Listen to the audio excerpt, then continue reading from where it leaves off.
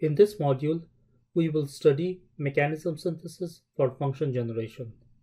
Before we start, let us note some fundamental facts. In a 4-bar mechanism, each moving pivot will always lie on a circle as the links move. For example, in the figure shown here, the moving pivot A always lies on a circle with its center at O2. The moving pivot B moves on the circle with center at O4. This geometric fact will be crucial in our development of synthesis procedures. Note that this picture does not show a double crank. Depending on the link lengths, there are some points on the circle that A or B may not reach. Let us look at our first canonical problem for designing a Croank-Rocker mechanism. This is a function generation problem in which we want to design a 4-bar Croank-Rocker mechanism to obtain a rocker rotation of a given angle. We'll call this angle beta, with equal time in forward and backward motion, and with the crank driven by a constant motor input. There are two facts that we will be using for developing the solution procedure. First, as I said before, the moving pivots will always move on circles centered about the fixed pivots. Second, for a Croank-Rocker mechanism, at the extreme positions, two moving pivots will be collinear with the fixed pivot. And if you recall, these are the same facts that we used for our graphical synthesis procedure. The logic that we will be using is same as that used for graphical synthesis procedure. As I had stated while doing graphical synthesis, in any synthesis procedure, we'll make some assumptions about some variables and we will construct or solve for the other variables. In graphical synthesis, we had made assumptions of locations of some variables and we had constructed the locations of other variables geometrically. In analytical synthesis, we will assume that the locations of some of these pivots and some variables are known, and we will solve for the other variables.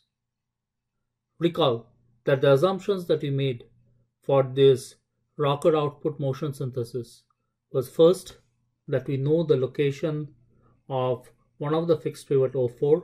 When I say know, I mean we choose it. We choose the link length of the follower link or the output link, which is the length of the link O4B in this picture.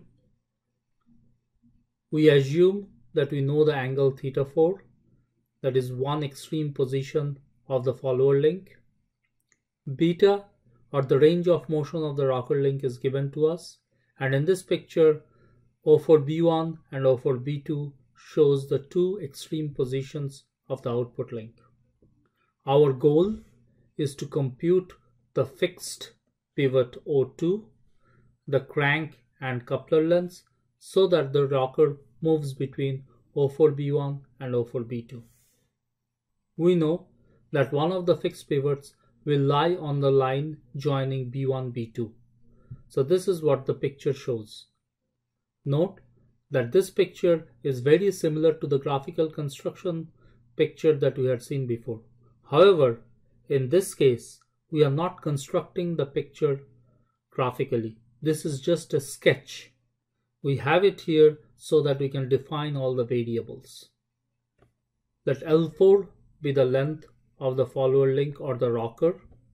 Since we know this length L4 and we know the angle θ4, we know O4B1 is L4 e to the power of j θ4. O4B1 is the vector with its root at O4 and its head at B1. Similarly, O4B2 is L4 e to the power of j θ4 plus beta. θ4 plus beta is the angle made with the x-axis. The vector OB1 is OO4 plus O4B1. The vector OB2 is OO4 plus O4B2. Recall that I have assumed O4 is known. So this vector length R and this angle phi is known. Now B1, B2 is OB2 minus OB1. Since O2 lies on the line B1, B2, so the position vector of OO2, or the equation of the line going through B1, B2, will be OB1 plus KB1, B2. We have seen this before, that if we know one point on the line and the direction vector along the line, then we can get any point on the line, which is OB1 plus KB1, B2. Since I know OO4 and I know O4B1, therefore OB1 is known. Similarly, OB2 is known because I know OO4 and the vector O4B2. And B1, B2 is known because I know both OB2 and OB1.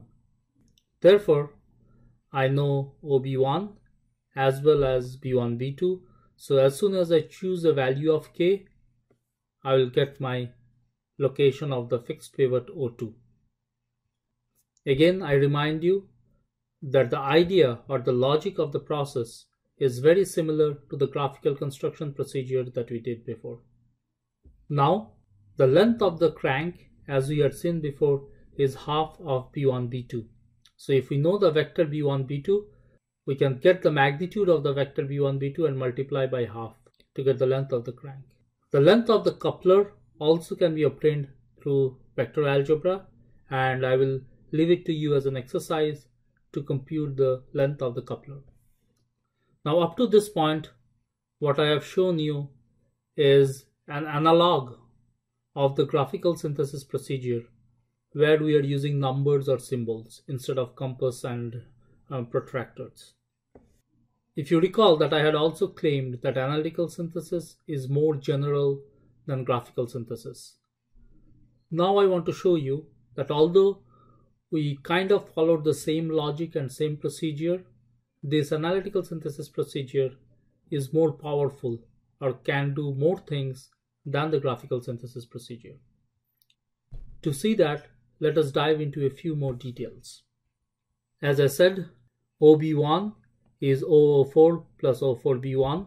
So the length of OO4 is U, and the angle that OO4 makes with the x-axis is phi. I apologize for the change in notation. In the previous slide I said this length is R, but that should not really matter here. So OO4 equals to U e to the power of j phi. Therefore OB1 is OO4 plus O4B1 is U e to the power of j phi plus L4 e to the power of j theta 4. Recall that L4 is the length of the rocker. OB2 is similarly OO4 plus O4B2, which is U e to the power of j phi plus L4 e to the power of j theta 4 plus beta. And B1, B2 is OB2 minus OB1. These two terms will cancel, and we have L4 e to the power of j theta 4 plus beta minus L4 e to the power of j theta 4. Now let the length of OO2 be V, and let gamma be the angle that OO2 makes with the x-axis. Then OO2 is V to the power of j gamma, and we have V to the power of j gamma equals to OB1, which is U e to the power of j phi plus L4 e to the power of j theta 4 plus K times B1, B2. This is the B1, B2 term that is taken from here. If I just simplify, I take this term L4 e to the power of j theta 4, and here this L4 e to the power of j theta 4, which is pre-multiplied by K. I get 1 minus K L4 e to the power of j theta 4, and this term here K L4 e to the power of j theta 4 plus beta, I get it down here. Now these are my design equations which have been derived just based on the fact that O2 lies on B1, B2 extended, where B1 and B2 are the extreme positions of the rocker, and the rocker rotates around O4. These are the only two facts required to derive this equation. Now the first equation here was the equation that I derived in the last line, and what I want to do here is now expand using Euler's equation and equate the real and imaginary parts. I hope by now you are experts in doing this sort of maneuver. What we are using is e to the power of j theta equal to cos theta plus j sin theta for each one of these terms here. Okay, and then if you just collect the terms that do not have j and the terms that has j in them and equate the left and the right hand side, these are the two scalar equations that you get. Now what we want to do is stare at these equations and identify what are my design unknowns.